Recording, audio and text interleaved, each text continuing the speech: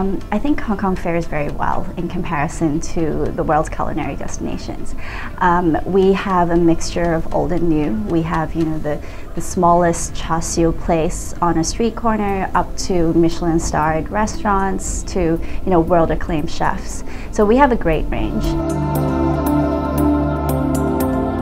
Cantonese food is known for its purity, lightness, bringing out the flavors rather than trying to hide them. The focus that you will find in Chinese food, you will find back in the food that we do here.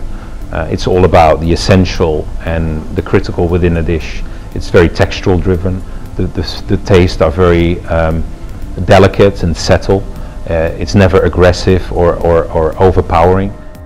Asian diners are different in that they go to restaurants more for food rather than ambiance and service. It's more important that what's on their plate. I can go to really good Chinese restaurant and have the gruffest, nastiest waiter, but if the food is good, you'll forgive it.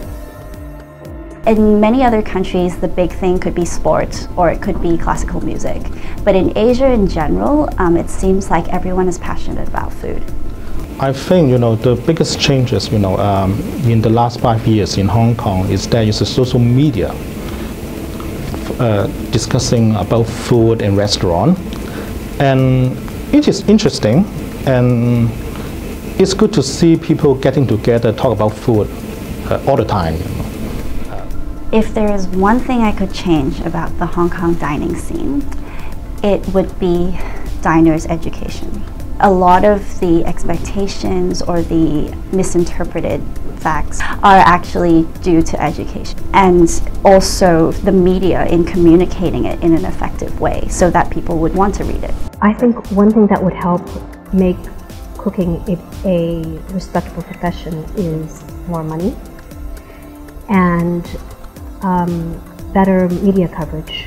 Some people also don't understand the extent of how you can really establish a wonderful career in this trade. I think what needs to change in Hong Kong is definitely that there needs to be a platform built for training and education within this field. Due to certain economic situations in Hong Kong, I do foresee more self-serviced, more fast turn, and more basically fast food driven concepts arriving in Hong Kong. People are going for fast food or going for foods that are convenient to them. But there is definitely a trend kind of pushing against that current. Chinese food is worldwide unjustified being associated with cheap takeaway foods.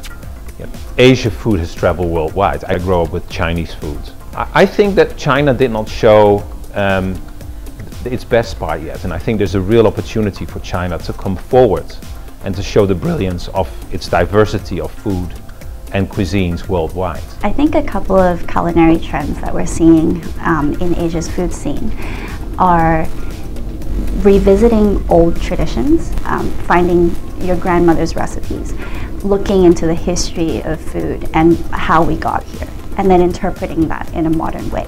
I think that's the essence of really creating something very, very special, whether it's ingredient driven or whether we're looking at sort of old historic recipes, whether we're looking at taking ancient a Qing dynasty concept and trying to recreate that in the modern context. Reaching out to international foodies, I suppose, is the thought that Asian food is not just for Asians.